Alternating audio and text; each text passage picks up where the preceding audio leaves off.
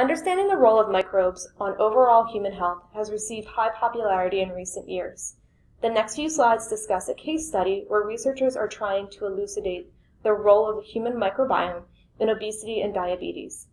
Their research focused on not only identifying microbial populations for slim and controlled obese populations, but also longitudinally comparing microbial profiles as the obese population underwent weight loss surgery.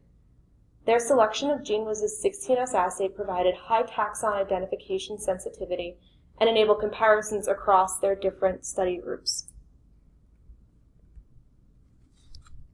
Their study began assessing the profiles of all genera in the naturally slim controls and obese study groups. Microbial profiles, including all microbial genera OTUs, are identified in this figure and distributed as stacked bar plots. Let's zoom in closer and compare the naturally slim control to a few select individuals. I've zoomed in and focused on two female patients, patient 102 and 108, and their longitudinal collections with relation to the slim controls. As you can see from the stacked bar graphs, the microbial profiles between the slim control versus the obese patient were different, with the naturally slim control having higher diversity.